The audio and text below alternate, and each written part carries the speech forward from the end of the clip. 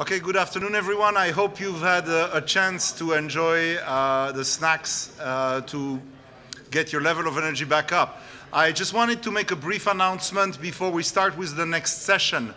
I wanted to remind all of you that at the end of the day today, there is a time for a networking hour, followed by a dinner in Nathan Hale, right next door under the tent. So I absolutely invite all of you to come and attend that dinner as well as the social from 5, and the dinner is at 6. So please come and join us under the tent at Nathan Hale. And with this, I turn it over to Jim, who will be your session chair.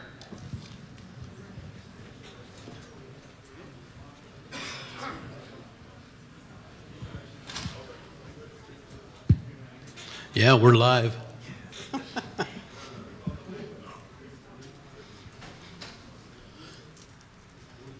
So our first speaker in this session is Ben Fuller, and we've done some research together. We've done some other work together. He's come down to Comcast in Philadelphia and been a part of several other things. We've become friends. He's an associate professor in computer science here at UConn. And he came from MIT and Lincoln Labs, and he was a research scientist at MIT up until 16, until UConn stole him away. And he received his PhD and master's from Boston University.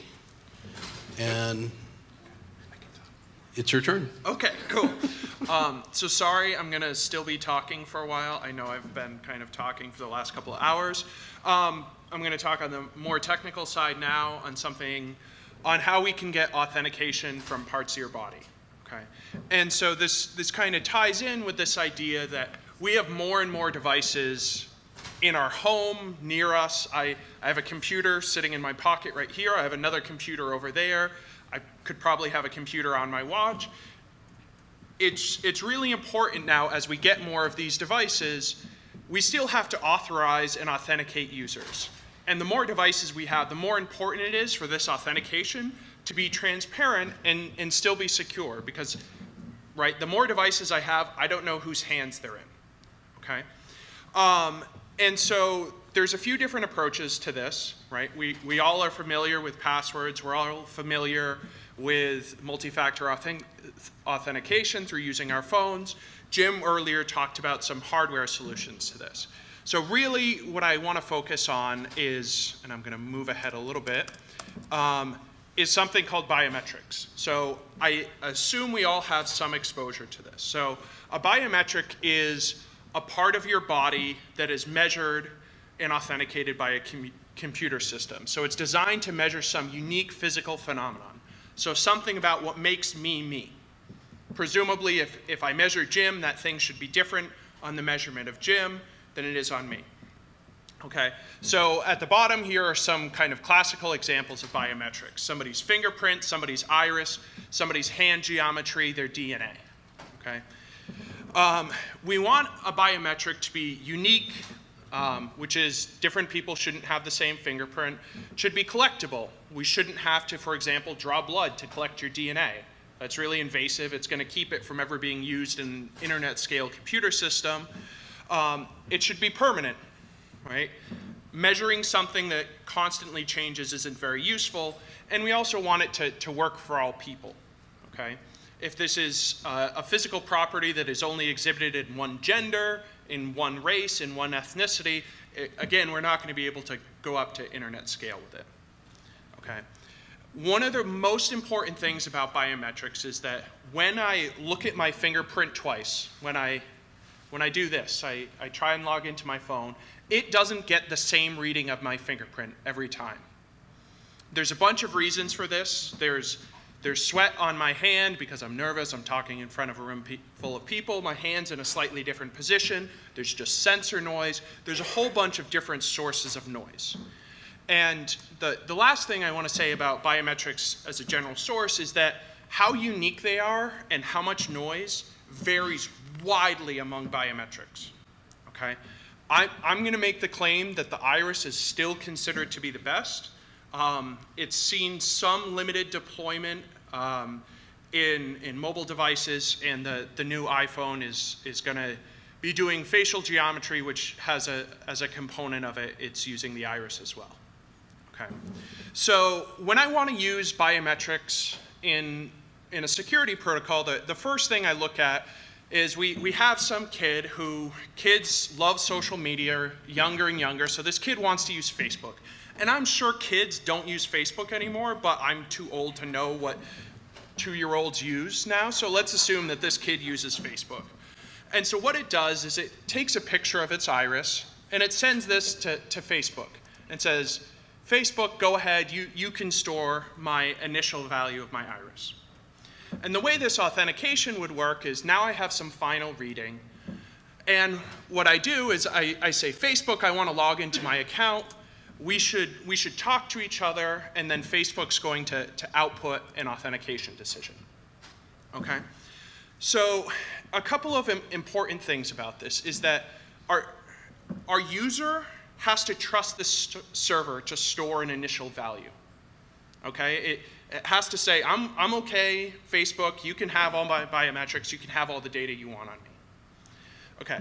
The second thing is this kind of paradigm doesn't make a lot of sense if a user's authenticating to a device. Okay? I can't have a conversation with a device. I can only really give it my value and say, authenticate me or not. Okay?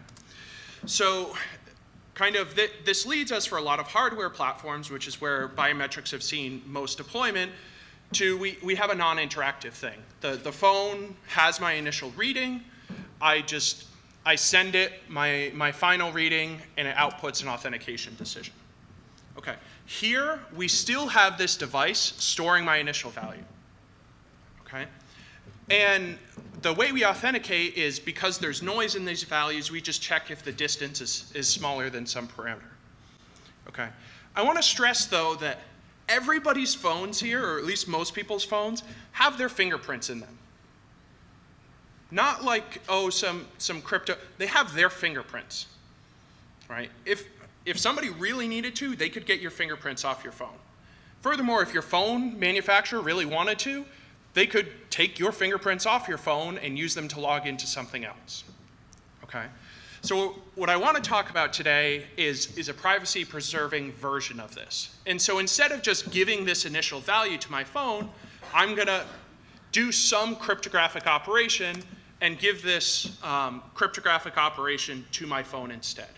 And what I want now is I want to be able to come up with a final reading and send this over to my phone when I'm trying to log into it, and it can still do an authentication decision. Okay? So this is exactly like the same setting, except I don't have my phone storing my biometric. Okay? Instead, it's a cryptographic function of my biometric value. And what we're going to do in this talk is try and actually get a cryptographic key from my iris. Okay? So to give you a little bit of an idea how we do this, I want to introduce you to how iris processing works. I am not a machine vision person, so I apologize to the vision people in the room when I make one of like 20 mistakes I'm going to make here, but I'll do my best. Okay. So this is roughly what an eye looks like. The first thing we do when we want to say, oh, I want to identify somebody's iris, is we use contours to find the inner and outer radius of this iris. And so these are the red lines in the image here. We've said there's a bunch of things here that aren't the iris. They're the eyelids, the eyelashes, the sclera, and the pupil. Okay, and so we basically want to eliminate those. And this just tells us what's actually the iris. The next thing we do is we take this radial image and we stitch it down to just a 2D vector. So you can, in this image, on the bottom left, you can actually see some of the eyelashes are still there. We just have pulled apart this iris. And this is just using a polar transformation. Okay. And then the last thing we do is we convert, we use something called Gabor filters to get this down to ones and zeros in a bunch of positions. And how exactly this works isn't important. But we take this actual image and convert it to ones and zeros. Okay. And as I said, each bit of this array this final white and black array is subject to noise. Each bit flips with some probability. So the idea of how we're going to, rather than storing this array on our phone, we're going to store a cryptographic function of it. So what we're going to do, the idea is we're going to come up with a random cryptographic key.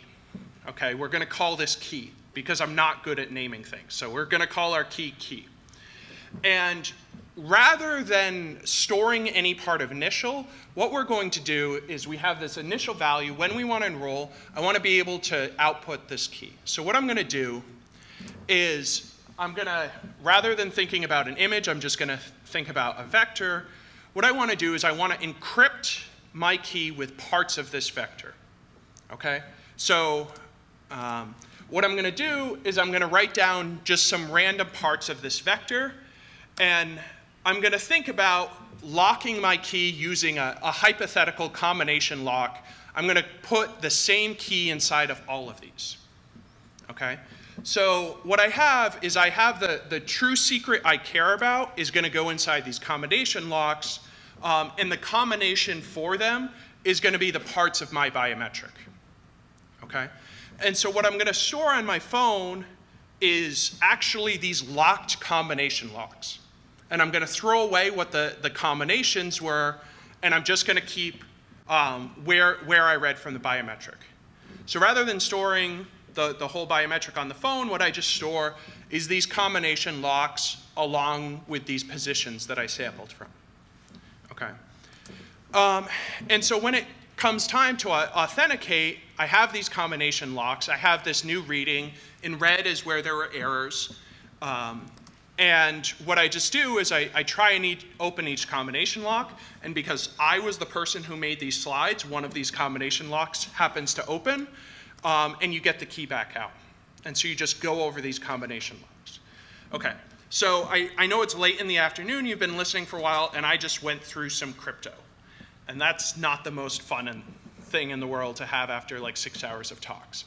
So what I want to say now is, okay, like I want to use this for the iris.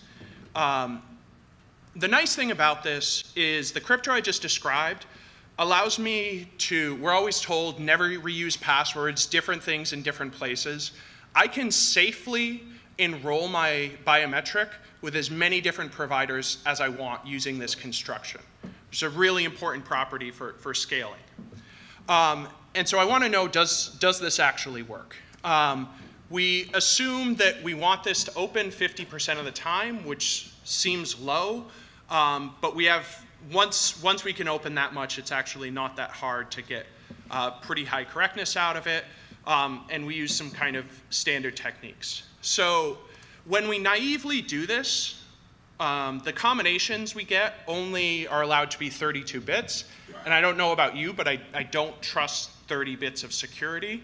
That's not enough. So most of the actual technical work in making this work for the iris is about how we integrate this image processing as well as the cryptography. I'm doing okay on time. So in particular, I told you about this two-dimensional array that is converted down to this Rorschach-looking picture here. What we notice is that this array was formed by a two-stage process. First, we run some filter that's a convolution, and then we quantize the output.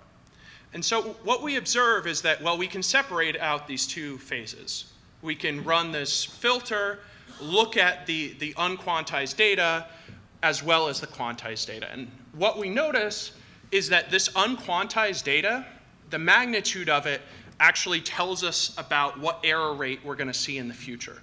So the pixels that are more red in this image are less likely to have an error in the future. And we can use this magnitude to actually guide how we pick bits for this confidence, or for these combination locks. And we actually get about 1/3 of the error rate doing this. And this allows us to increase the size of our combination locks from 32 bits to 88, which is a lot more on the, well, one, it's higher than passwords, and two, it's a lot more what you would call cryptographic strength, or at least approaching it. So just to finish up, what we actually get is a system where we can derive stable keys from somebody's iris, okay? And we have a provable lower bound of about 47 bits of security. I expect security to be much higher in practice because these combination locks are 88 bits, but security people tend to be pessimistic, so I report the lower one. As I said, this allows us to use this biometric with as many different places as I want, and this is reuse in the strong sense. Everybody I enroll with can get together and try and learn about me, and they still can't break into one more account that I have, okay? So this is much stronger security than we get with passwords right now. But it also, the way we build these combination locks is uniquely suited to have a multi-factor system. So biometrics and passwords right now don't play well together in terms of actual security analysis, and this system does. So with a password incorporated, we can get some really strong security that makes this viable for a lot of different applications. And with that, I'll stop and take questions.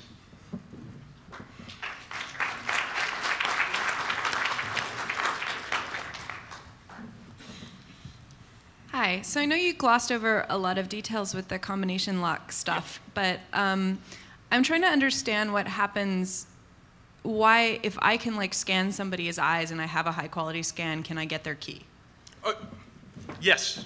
So, so how is it like multiple, you know, I guess like that's not super secure in a lot of ways, right? Because all I have to do is get somebody to like do an iris scan, and then if I can ask somebody to tell me their password and they do, I can get their password. No, like any biometrics is never going to be secure against me measuring the thing and then doing whatever with it, because now the value isn't private.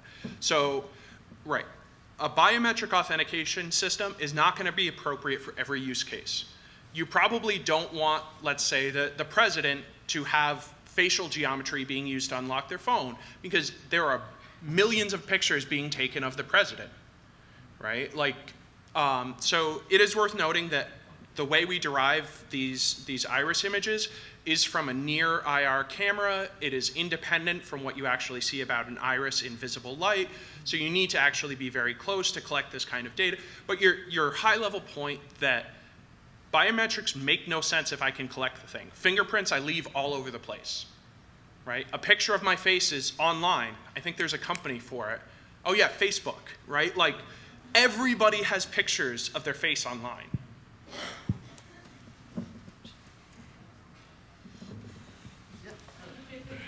I was actually thinking about like one-time pads, and so some of the perfect, you know, if you look at the pure, you know, some of the best crypto is if a one-time pad, and so when you're reusing something like an iris that isn't necessarily a one-time input or a key, and then you're generating a mathematical representation through a crypto function, and then afterwards now you're kind of boiling down that mathematical representation because now you have this sensory input that you have to account for. What are the chances of downstream collisions, especially with the advent of, you know, we just talked about quantum computing and having, you know, artificially manufactured collisions that could then create a kind of like another key that would artificially authenticate? Sure. So that's what this 47 bits of security is measuring. That's measuring. I don't want to, it's not quite the one-time pad strength, but it's close. We actually have some results that show this worry about using one-time pad, which is an information theoretic type of crypto, can't work for this problem. This ability to reuse a biometric in multiple places, the noise present in it keeps a one-time pad, or one that corrects noise just can't work. So these combination locks that I completely glossed over are computational, and that's necessary for this to work. But yeah, like we've thought about how much security you actually get with all of them together.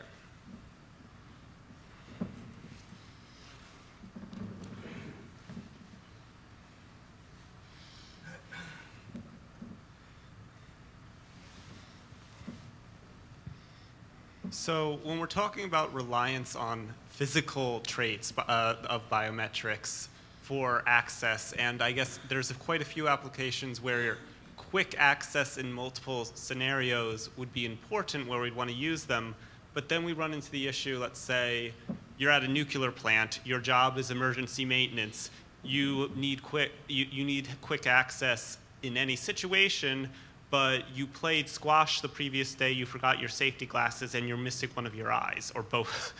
But you still have the knowledge, and so you need it. This is an extreme scenario, I realize, but in any physical trait, your fingerprints can change. Your eyes with minor injuries can still change. That happen to people. So as we rely upon these, does that make some issues where there is a much more significant risk of losing access, at least temporarily, till you can verify who you are, than with a password, some knowledge-based, or other forms of verification? Okay, so I agree with you this is an issue. I believe it's an issue for every form of authentication that we know about. Maybe I forgot my phone today. Maybe I'm in another country where I don't have cell service. Maybe I have a hangover and have a poor memory that day. Like this issue of we're measuring part of me. If that part of me, whether you're talking about passwords or anything else, we're trying to measure me to authenticate. If I fundamentally change, that's an issue. And this is something that absolutely has to be engineered well. You have to understand how often this happens. But every authentication system has this problem.